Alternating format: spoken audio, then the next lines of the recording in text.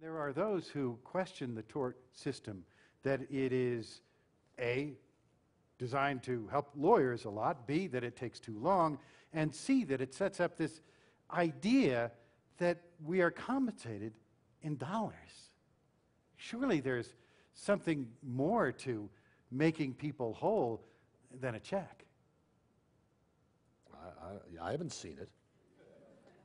If you go back to the founding of our republic, money has always been part of the compensation mechanism. There may be countries that barter, or a thank you is sufficient, or you know, we'll work in your field to make you whole for 3 months, something like that. The capitalist system, from Jefferson and Hamilton right up to the present time, compensation is the mechanism and the courts are the vehicle.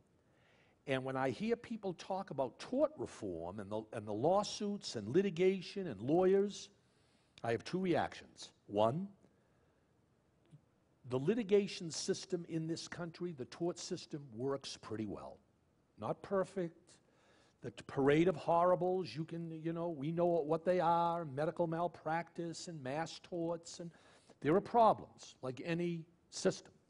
But I think overall, day in, day out, thousands and thousands of cases in this country are resolved through a tort system that I think works pretty well.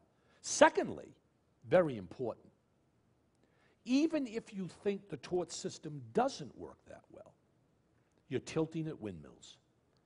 If you think you're going to change the tort system in this country or the way we resolve disputes, that system is so ingrained in the fabric of our country. It's so much a part of our history.